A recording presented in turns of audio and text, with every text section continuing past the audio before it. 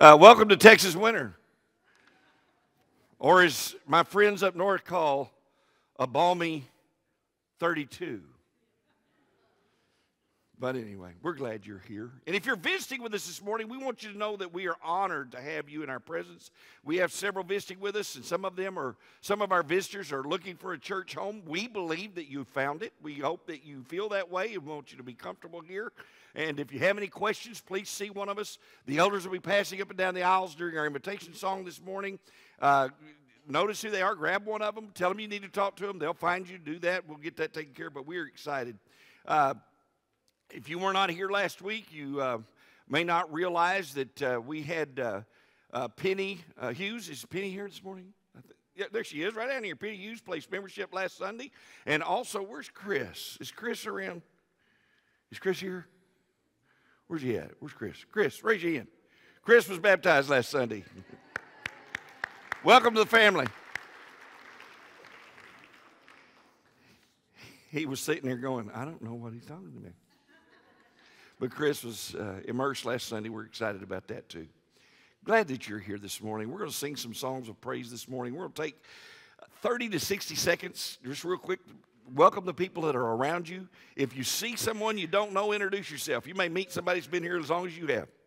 And especially if they're visiting, you'll get to meet them. So let's take opportunity to do that this morning. Let's stand and greet one another before we get into our worship. Let's stand together.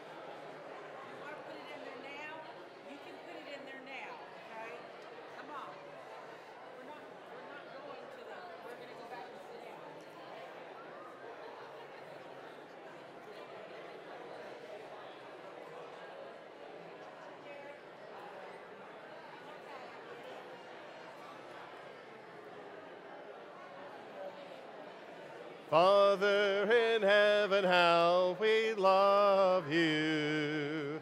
We lift your name in all the earth. May your kingdom be established in our praises as your people declare your mighty works. Blessed be the Lord God Almighty, who was and is to come. Blessed be the Lord God Almighty, who reigns forevermore. Father in heaven, how we love you. We lift your name in all the earth. May your kingdom be established in your praises as your people declare your mighty works. Blessed be the Lord God Almighty, who was and is to come. Blessed be the Lord God Almighty, who reigns forevermore. Blessed be the Lord God Almighty, who was and is to come. Blessed be the Lord God Almighty,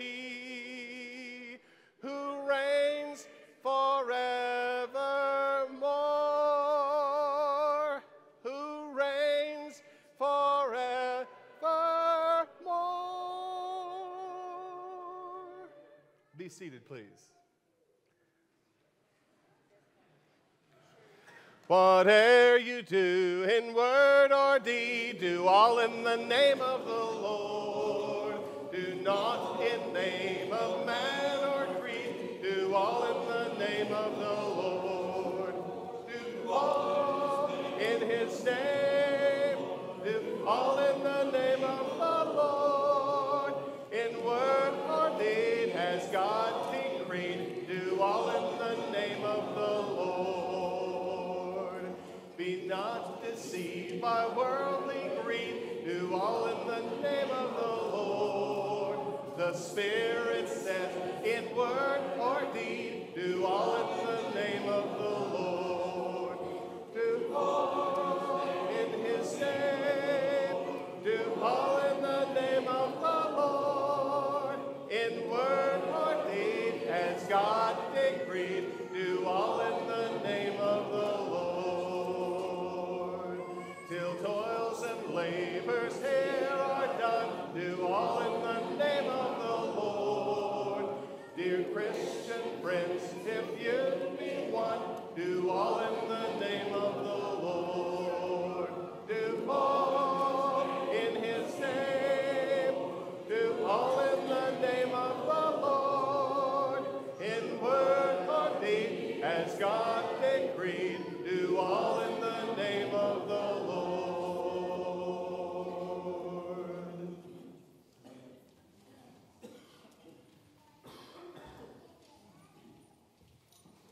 Let's pray again. Father, blessed be your name. We humbly bow before you. We know you are the great I am, that you have given us everything, life itself. You have breathed into us and created us in your image. And Father, we cannot even grasp that, but we thank you.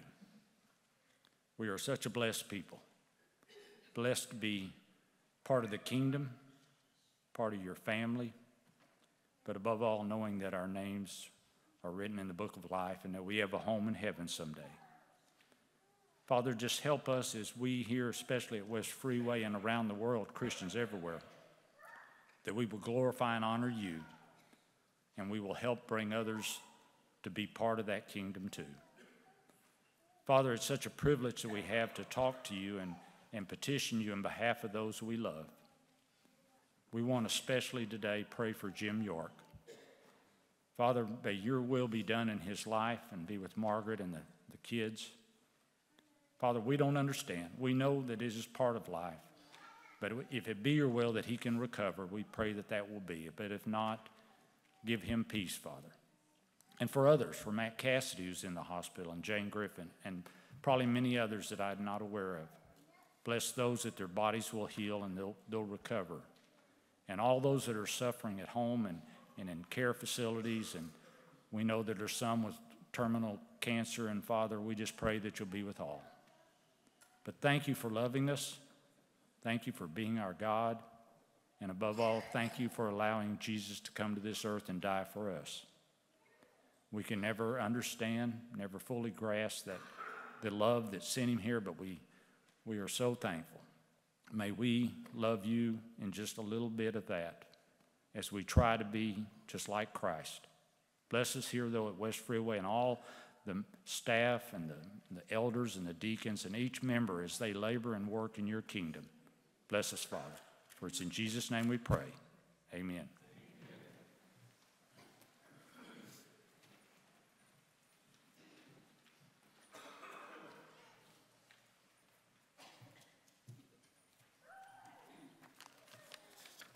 Our scripture reading this morning before our lesson is from Colossians 3, verses 1 through 3 and 15 through 17.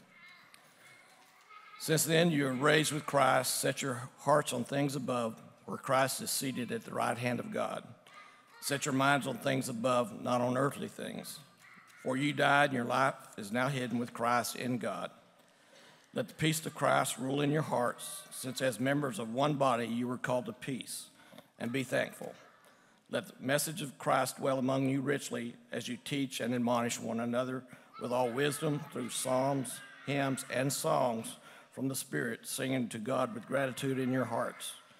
And whatever you do, whether in word or deed, do it all in the name of the Lord Jesus, giving thanks to God the Father through him.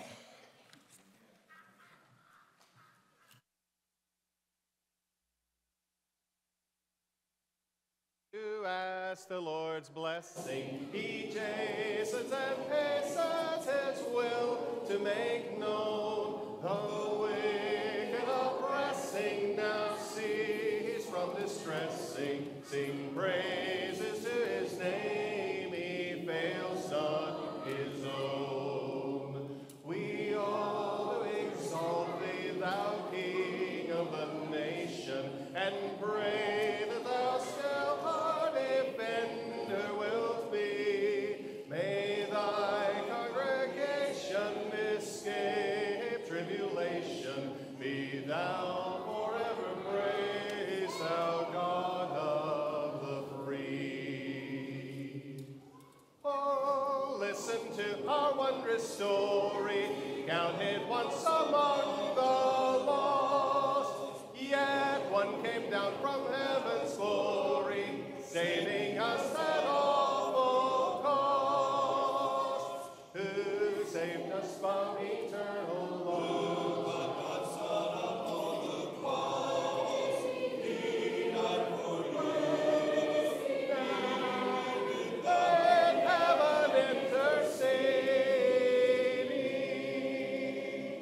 No angel could his place have taken.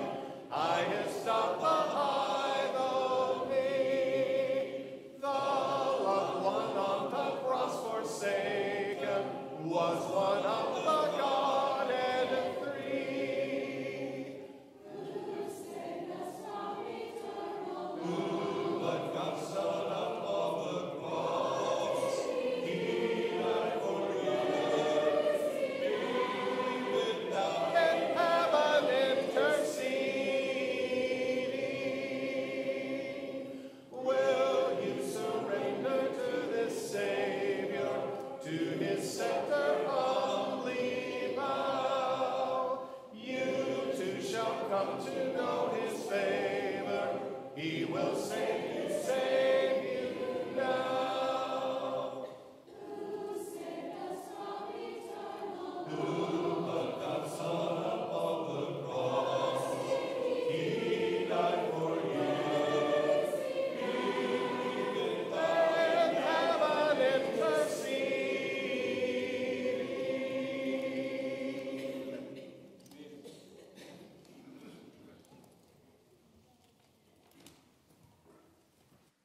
As we prepare our minds for the Lord's Supper, let's consider the Matthew chapter 26, verse 26, 27, and 28. When they were eating, Jesus took bread, and when he had given thanks, he broke it and gave it to his disciples, saying, "Take and eat, this is my body." Then he took the cup, and when he had given thanks, he gave it to them, saying, "Drink from it, all of it. This is my blood of the covenant, which is poured out for many for the forgiveness of sins. I'll tell you, I will not drink from this fruit of the vine from now on until that day when I drink it new with you in my Father's kingdom." Let's pray. Father, we come before you, and we're so thankful that we realize that through Christ, you've given us a hope of living with you forever. We pray that you will be with all of us as we focus our minds at this time on the verses that we just read, and realizing that Christ is with us today, and he's drinking of the cup, and we're drinking of his blood, and we're taking of his body. Father, help us to focus on what that means to us, what it means to us looking back to the cross, what it means to us today, and what it will mean to us in the future when we're living with you forever. Father, be with us at this time as we partake of the bread that is a symbol of Christ's body. In Jesus' name we pray. Amen.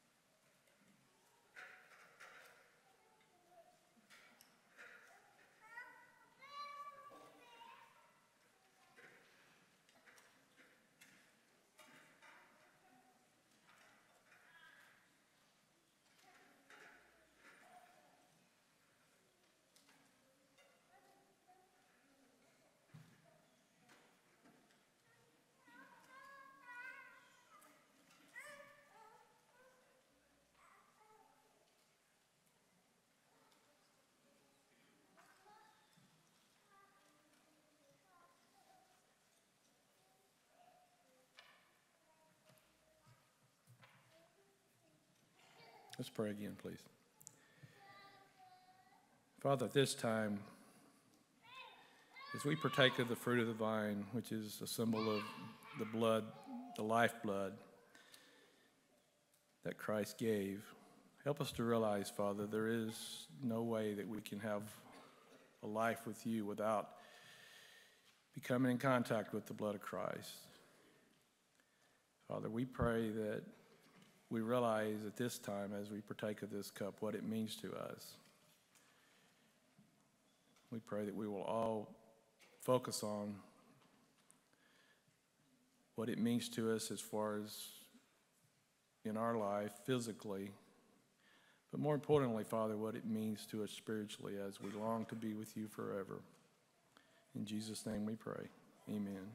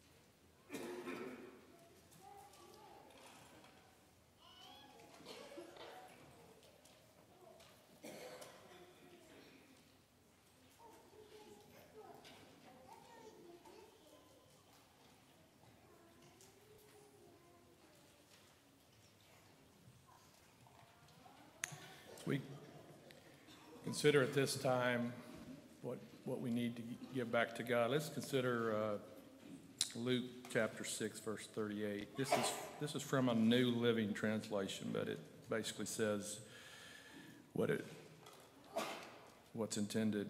Give and you will receive. Your gift will return to you in full, pressed down, shaken together, to make room for more, running over, and poured into your lap. The amount you give will determine the amount you get back. Let's pray. Father, we're so thankful that we can again come before you to praise your name, to thank you, Father, for the blessings of our life.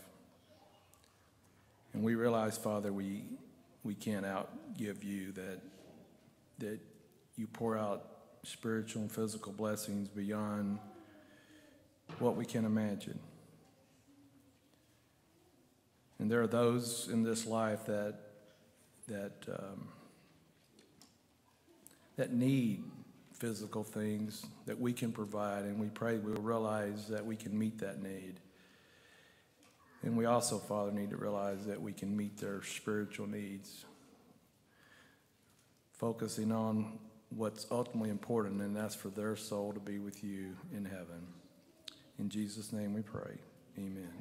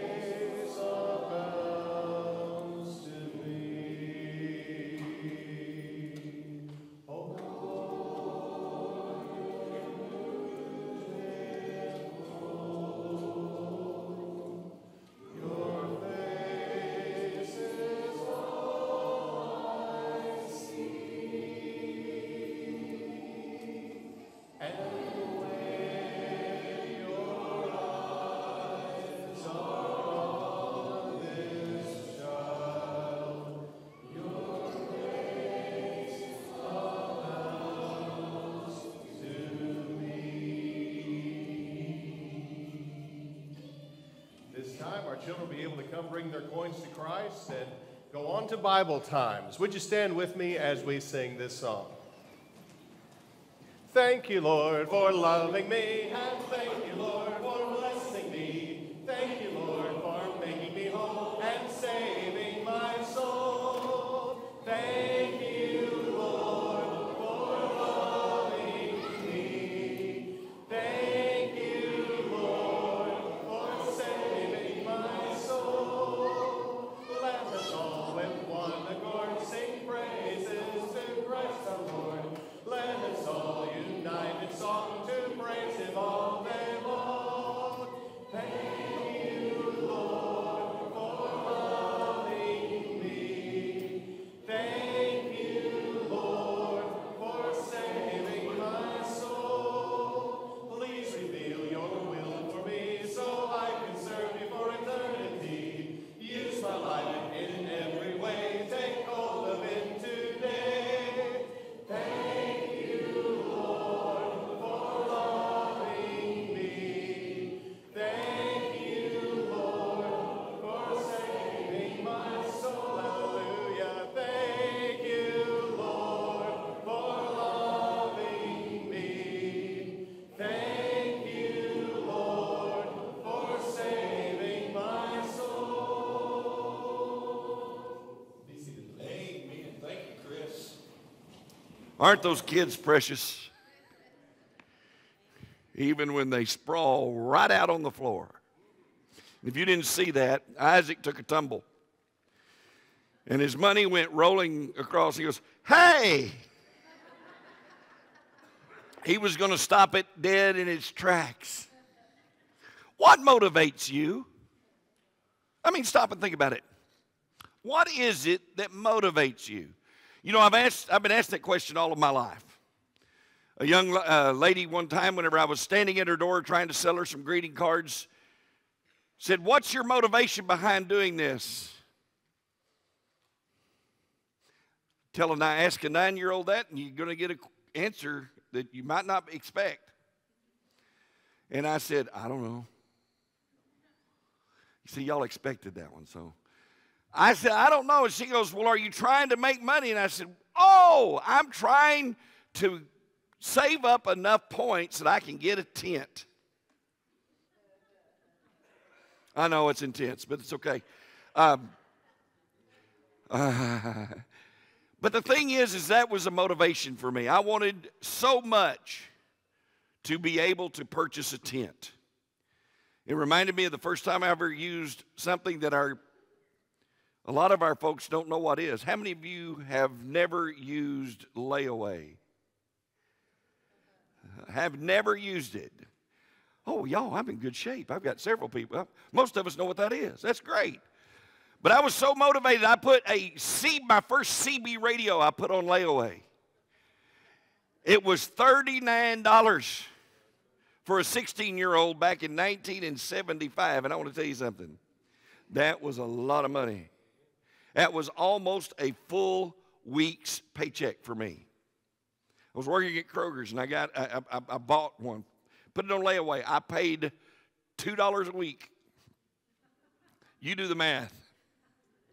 It took me a while, but giving up that $2 meant that I had to give up 2 meals every time I paid that $2.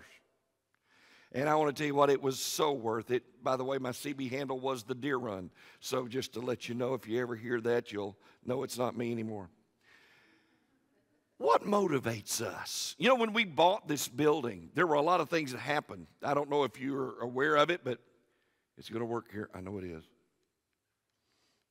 No, it's not. And I've even got it on. Boop, boop, there it is. When we bought this building, I was motivated, and we got this process started. As far as I was concerned, I began thinking, we can now begin to focus on growth. And we did a lot of things, and we had people that were here and working, and a lot of you came up and helped with that. It was a great process. I was so excited about it whenever I sat with the elders at that time. Chris and James were elders, and they were the ones that went to the title company. They said, "Do you want to go?" I said, "Oh, can I please?" I wanted to go and be a part of that experience. And then when we started doing the remodel, it was great to walk in and see all these great people working. I couldn't put everybody's picture on here, or we'd have been just reminiscing all day. But so many of you did so many things. And I got to wondering, what was it that motivated us to do that? I asked somebody that this last week, and they said, well, it was basically money. Yeah, and I can see that. It wasn't that way in my mind. Because in my mind, I had been given the task of praying and striving with the elders to help us get out of debt. I don't know what I did. I didn't do anything. Because the only thing I did was every day, about 5 or 6 times a day for for the previous 6 years, I just prayed one prayer several times a day. God, get us where we need to be, and let us trust you to do it. And look where we are. Are you excited? We're a year and a half into this. I'm excited. We're growing. I'm excited. You're doing more financially. I'm excited. You're doing more spiritually, and I'm excited. I'm excited because you're excited. I'm excited because I think God is working through us. And I think that's a great motivation for us. In Colossians 3 and verse 17, I don't know why this isn't working. Am I messing something up?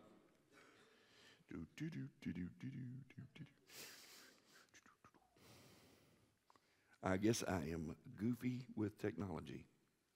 Hit the next slide, please. I'm just going to get y'all to do it, or you can bring that up. In Colossians 3:17, it says, whatever you do in word or deed, do it all in the name of the Lord Jesus, giving thanks to God through the Father. And then in Colossians 3 and verse 23, the very next slide, please. It does, there we go. Whatever you do, do what? Work at it with all of your heart as working for the Lord, not for human masters, since you know that you will receive an inheritance from the Lord as a reward. It is the Lord Christ you are serving. Now, let's stop and think about that for just a minute. I believe that we serve a great God. I believe that with all of my heart. And our great God has given us His best. And I also believe that as we do that, we have to understand, we've got to get it on the other computers what the problem is. It's not this. Is that God, too many times that we go through this, we think, well, it's done, we've done good enough. We think, well, we've done our part. We're here. We look around and we see the great things that are going on. And today I asked Steve, I said, Steve, can you and Doug do me a favor? Yes. I said, good, I need this sign put up. He says, okay, we'll do it, but we're not going to do it next week. It's gotten to that point now. I have to schedule it. I don't just say, hey, would you go do this? And they just jump to it. Now this schedule. No, this week's Thanksgiving. And so he said next week, and I understood that. But there are things going on all the time that we don't see. We see the results of it, but we don't always see the working that goes on there. But for many of us, I'm afraid, I don't want us to get to this point, but I'm afraid some of us maybe get to the point where we're just saying, well, it's good enough. Well, what's good enough? I mean, folks, you got to take into consideration some of the things that God wants us to see, and I think it's important that we do. What we need to be doing is asking ourselves, let's have that next slide. What we need to be doing is asking ourselves, if we're doing our best, do the best you can with what you have, but do it now. And that is a daily thing. That's not something that we just do one time. That's a daily thing. Do the best you can with what you have, but you do it now. Don't wait. Don't wait till the last minute. The first thing on your handout this morning, our calling from God demands more from us than good enough. It requires our best efforts. How many of you would like to have a half-baked ham? Anybody? Now, there may be some crazy person out there that could eat it. Why do we not want a half-baked ham? Because a half-baked pork will do what? Can make you sick. There are certain things that are going to make us deal with things in a different way. We don't want to be half-baked when we do stuff. We want to make sure that it's done correctly, thoroughly. Yes, and I understand that. But in their devotional guide, Experiencing God Day by Day, Henry and Richard Blackerby asked the question, are you satisfied with merely knowing the acts of God, or do you also want to know His ways? Are you satisfied with just knowing the acts of God, the creation, how those 7 days went? Most of us concentrate on that last one. On the seventh day, God rested. We like that one. We're not so much caring about the rest of it. It just all happened. We're just ready for the rest. We want the siesta. We want the time to relax and to do that. And this is a question I think that we need to answer, and answer in a way that gives us the determination of our depth and our stability in our relationship with God. And you say, what do you mean? Well, let's take some time together and study this principle of one thing, and that is excellence.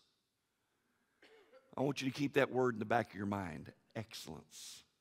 Because we as a church family need to be understanding of excellence. We need to know what it means to have excellence in our life. Excellence. What does it mean to have excellence in our lives? What is it? And if we're going to strive for something, we need to know what it is. According to the dictionary, the word excellence is a noun meaning the quality of being outstanding or extremely good. A lot of us think, well, that leaves me out. No, it doesn't. In fact, this is something that every one of us have the ability to do, and that is to be excellent in serving and working with God, loving God, and being cared for by God. It's all a matter of excellence. We can have that.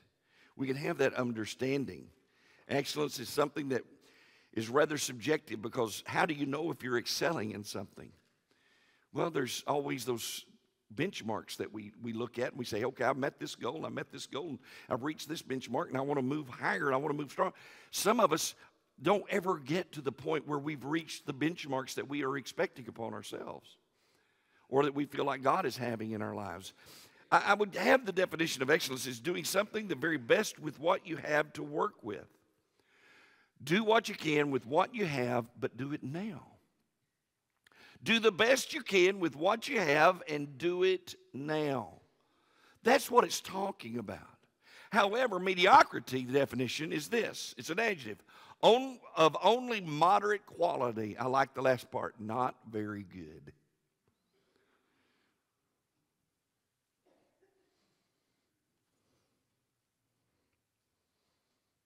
Moderate to inferior in quality.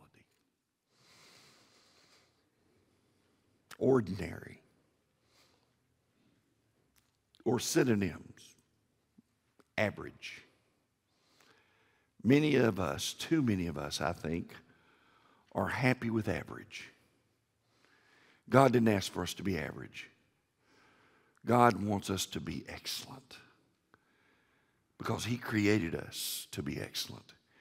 He created us as His children, forgiving us of our sins, to be excellent, to have that opportunity to understand. And we should strive for excellence in all we do in life. Everything that we do. If we're painting a wall, it needs to be excellent. Contract painters used to call missed spots lookouts. I know, because I've been around some, and they'd see a spot, and there's a lookout, and there's a lookout, and they'd go by, and they'd put tape up there so that they could mark it.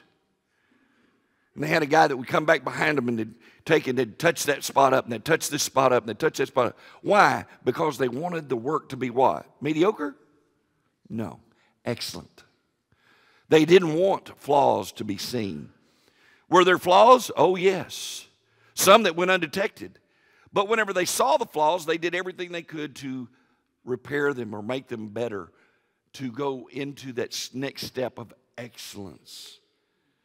What would happen to a church if everyone in the congregation strove for excellence?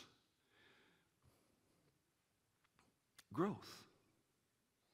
If we all strove to be excellent in what we were doing and the way that we were living our lives, this church would grow exponentially. So that means that maybe there's some of us that aren't quite there yet, and that's okay, because it is still what? Growth. That means it's a growing process. We're not all going to reach it, and I don't want you to beat yourself up saying, well, I'm not where I want to be. Guess what? Neither am I. Neither are our elders. We're not where we want to be. We want to be continually striving to grow in the areas that God wants to grow in. And that means that if we grow in those areas, we're going to continue to be what God wants us to be. In Colossians 3, verse 23, in the New American Standard says, whatever you do, do your work heartily, as for the Lord rather than men, knowing that from the Lord you will receive the reward of the inheritance, not an inheritance, the inheritance. It is the Lord Christ whom you serve. See, he doesn't say you're going to get a gift. He says you're going to get the gift. You're going to get the inheritance, not an inheritance or an inheritance. You're going to get the inheritance. Which is what? Heaven. Heaven is a wonderful place filled with glory and grace. I want to see my Savior's face. Heaven is a wonderful place. Oh, wow. I get chills when I start thinking about being able to run up and see God's face, to see Jesus, and just to be able to walk by possibly and say, thank you. One more time, thank you. Face to face with Christ my Savior. What will my answer be? I can only imagine what it must feel like for those who have gone on to do that. See, our efforts in what we do are a reflection of God in our lives.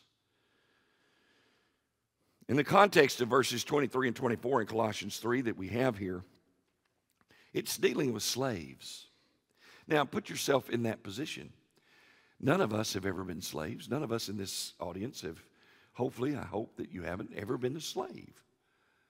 So somebody says, well, this doesn't really apply to me. Yes, it does, because we were slaves to what? Sin. We've overcome that. I know some of you work from home, or you have a job where you don't have to dress up for your job. You don't have to wear a certain uniform or clothing. My son this morning, as they were leaving to go to Dallas, he wanted to be here, and some things changed, but he looked at me, he says, I didn't have my tie on yet, and I didn't have my coat. And he says, oh, have you gone casual in your preaching? Hey, I've never been casual in my preaching. It's not what I mean. I mean, the way you're dressing, I mean, you're in slacks and a shirt. And he said, I'm doing that more. He says, I have a hard time walking in his business. He said, I have a hard time walking in anywhere where I don't have a tie on. He's in sales. National sales. And he walks into these places. He says, I have a hard time walking in without a tie on. Although it's becoming more accepted, and a lot of times it makes people feel less intimidated. He said, what do you think about that? And I said, I'm going to go put my tie on.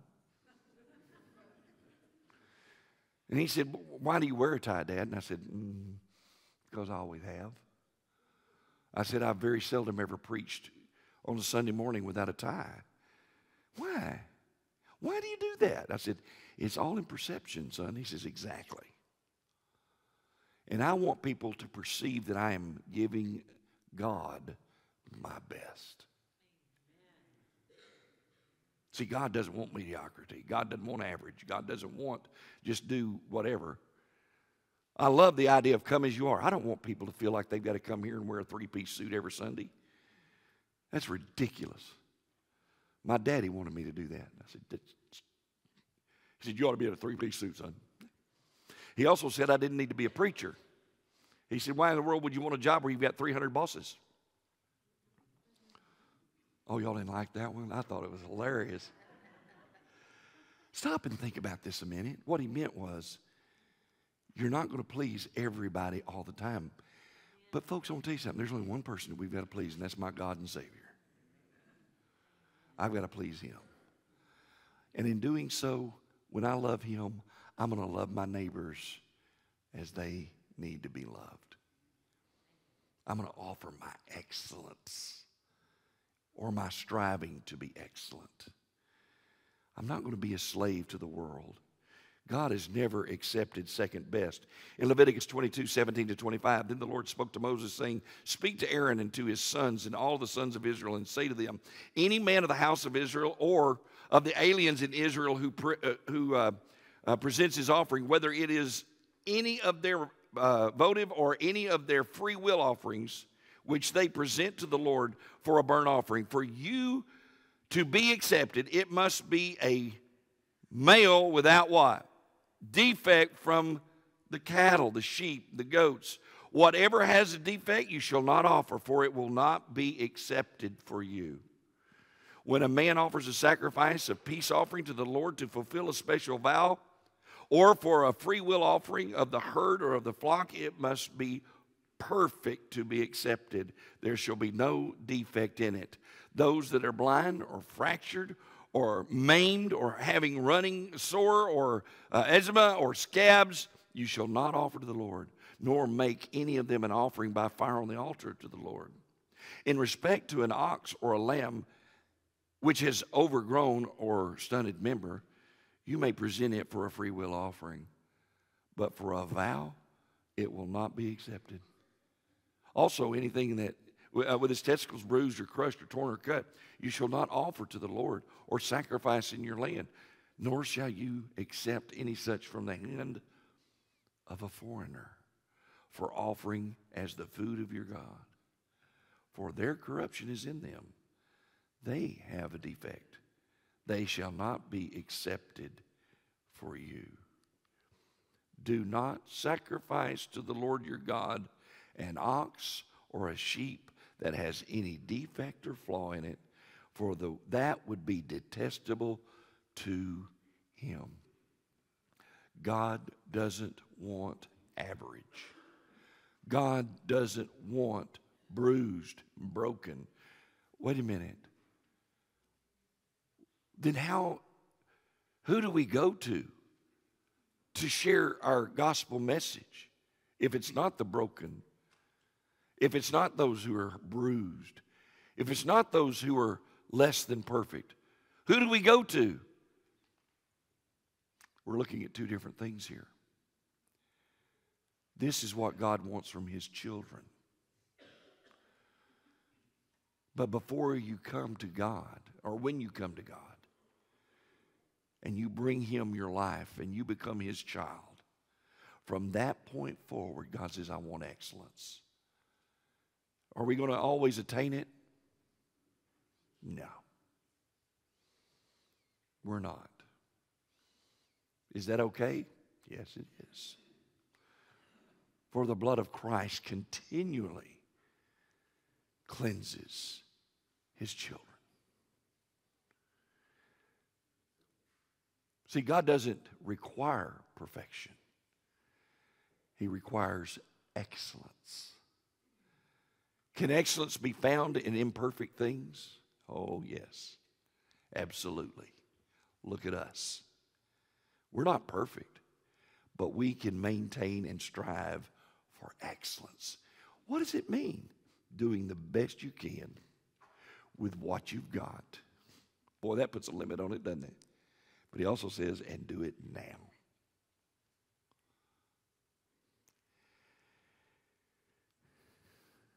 In Leviticus 22:20 it says, then the Lord spoke to Moses, saying, speak to Aaron and his sons and to all the sons of Israel. But notice verse 20. Whatever has a defect, you shall not offer, for it will not be accepted for you.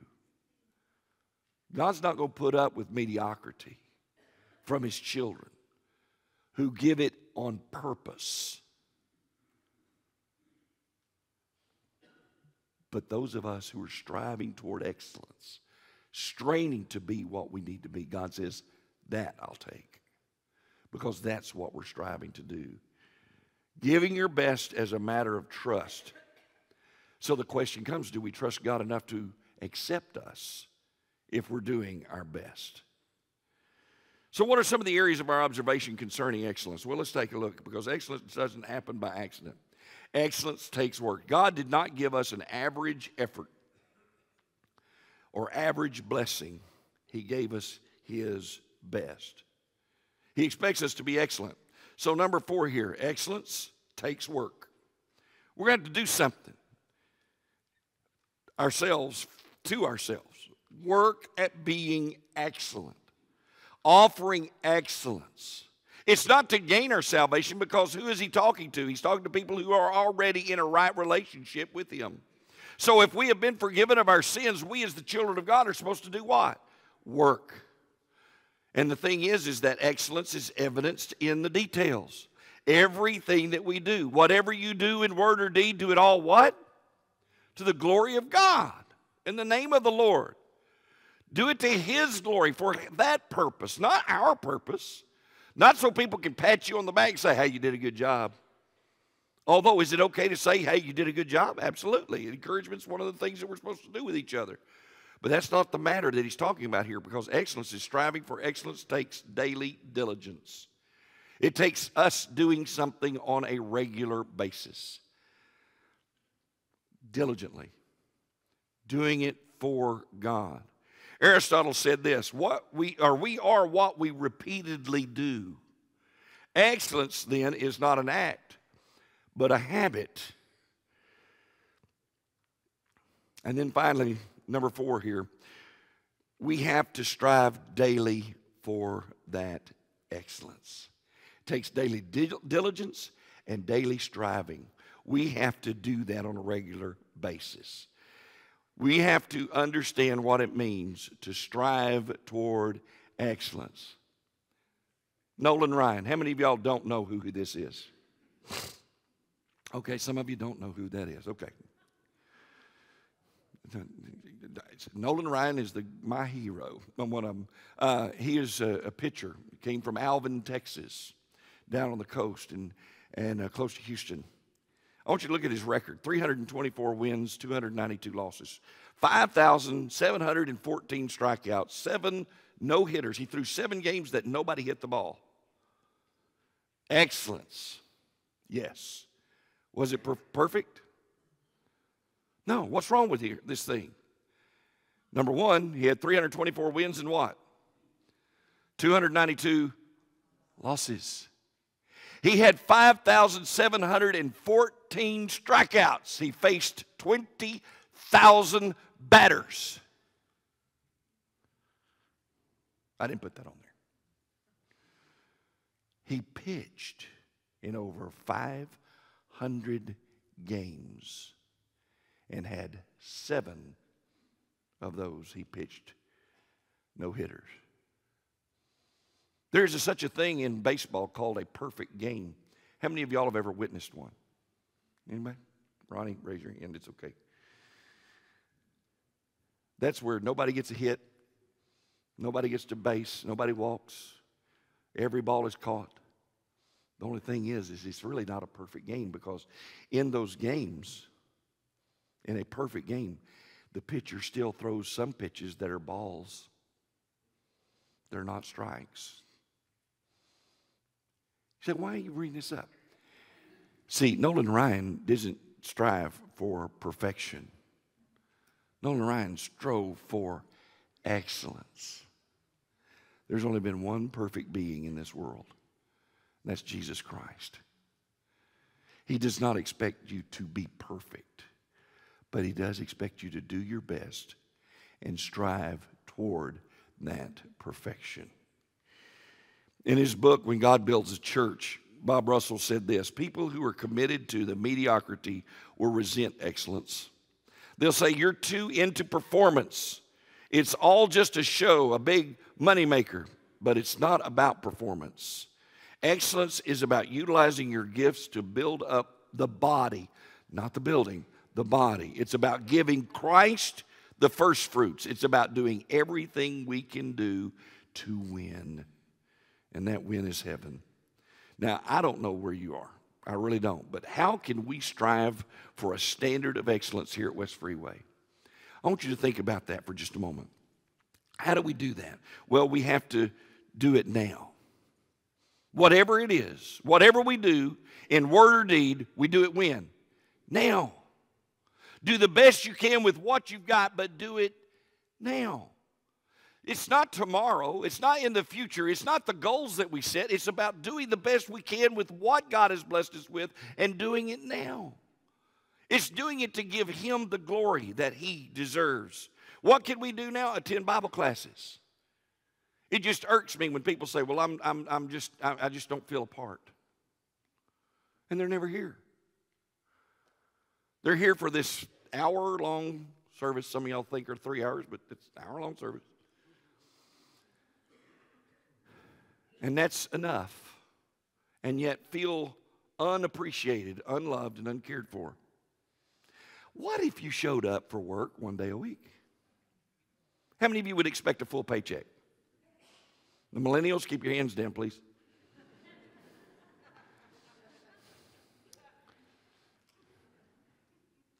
I saw you smile. I'm watching you. Stop teasing. Take notes. Study. Implement some study time at home. And pray for a better expectation based on your input. Don't expect the church to be any better than you are.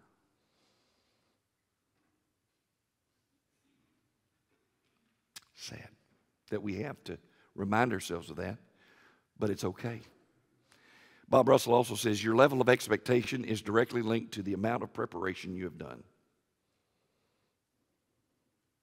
How are you doing? How much preparation are you putting into being a Christian, to being a child of God here at West Freeway? Don't trust your own evaluation. Take a look at what God wants from you. If ministries are no longer working, drop it.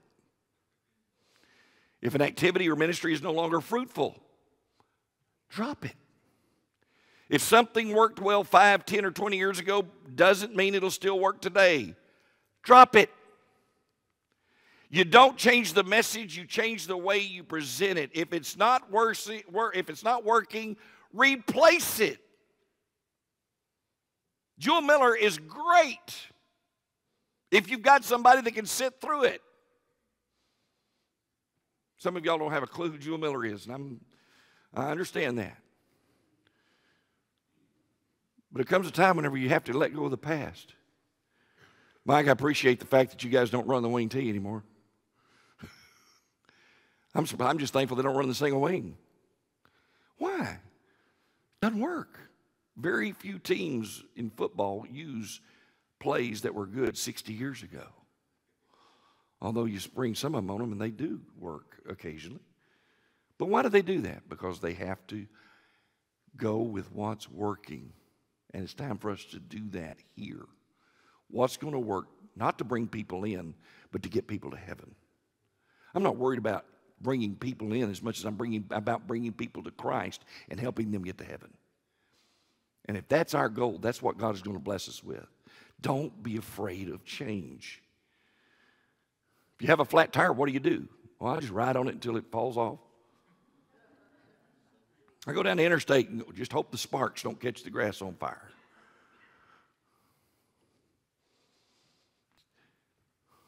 Don't drive your car until you cannot put more oil in it and trade it off and think that's going to fix the problem.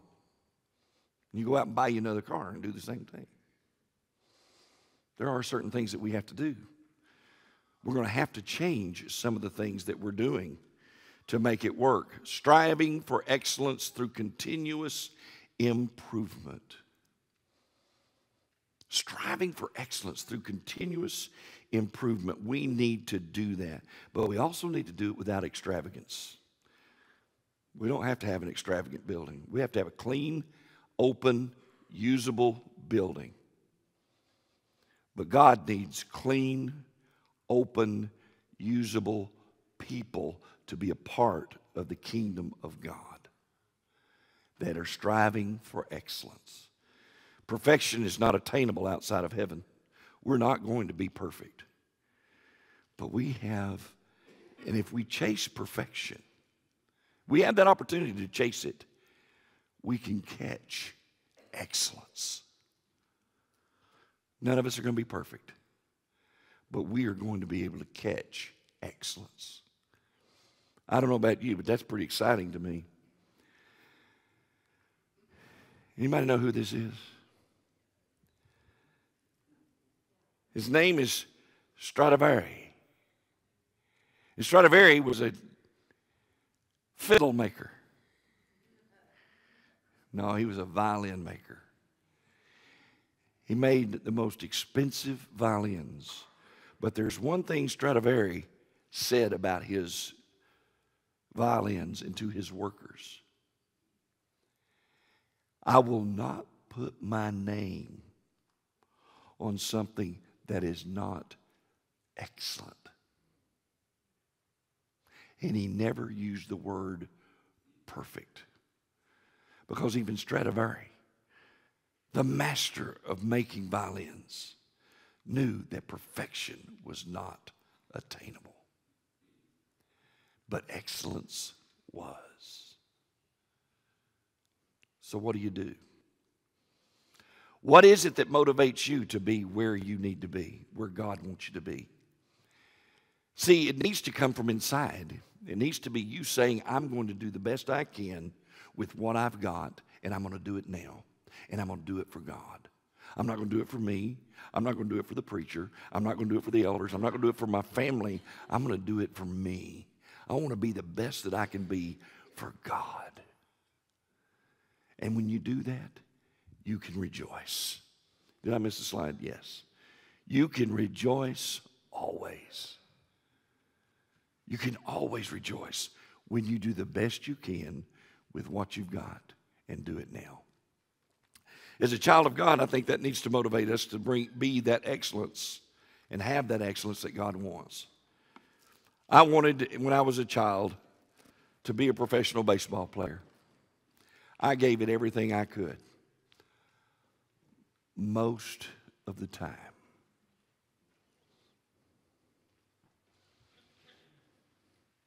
Somebody says, is that why you're a preacher? No. No. Because when I had that goal, I hadn't even heard of the church. But when a man came to me and said, you can be a part of God's family and you can go to heaven, there were a lot of things that took the back seat. And I have rejoiced ever since. I have not been perfect. I'm not always striving for excellence like I should. But I want to go there, don't you? I want to go to be with God in heaven. And if you're not ready to do that today, we're going to offer this invitation song. Our elders are going to pass among us. If you need to stop one of them and ask them for prayer or talk to them about what we're saying, about attaining that excellence, stop them and grab them. If we can help you down front, do that. If, like Chris, you want to obey God and put him on in baptism and wash away your sins, we want to be able to do that. But, folks, what we do not want to do is do what we've always done and get absolutely nothing accomplished. It's time for us to move forward and seek and serve God with excellence. What's motivating you this morning? Are you ready to rejoice? If you need to come, whatever your needs are, we're here to bless them. Won't you come while Chris leads us in a song? Come while we stand and sing.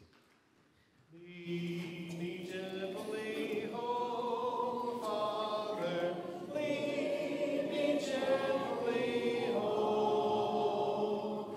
When life's buzz are ended and barley days have come, sin of war shall tempt me.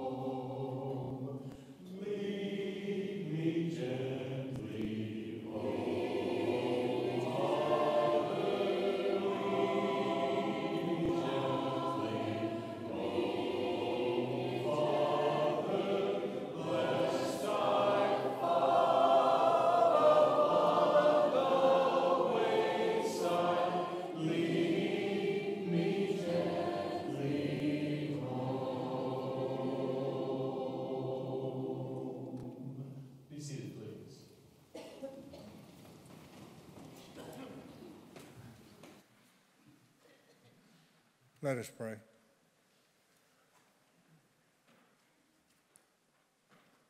Our Father and our God, Father, we give thanks for this day that you've given us to come together as your children, to come worship you, the true and living God. Father, help us take the lesson this morning to our lives and help us understand that we will not be perfect. But Father, help us know that our love for you will motivate us for that excellence, to be the children you want us to be. Father, let us be those examples to those that do not know Christ. Father, may they see Christ within us and how we talk and how we act. Father, help us to know that your love for us has always been there.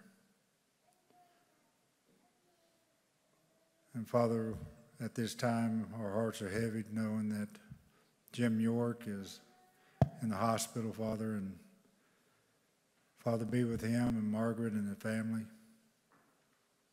Let them know that we love them and that we're here for them. And Father, there are others. There's Francis Thompson and Jim Turner and all the others that I cannot mention at this time, but are on our hearts. Father, be with their family. Comfort them as you can. And Father, be with us for the remainder of this day and through our lives. In Jesus' name pray. Amen.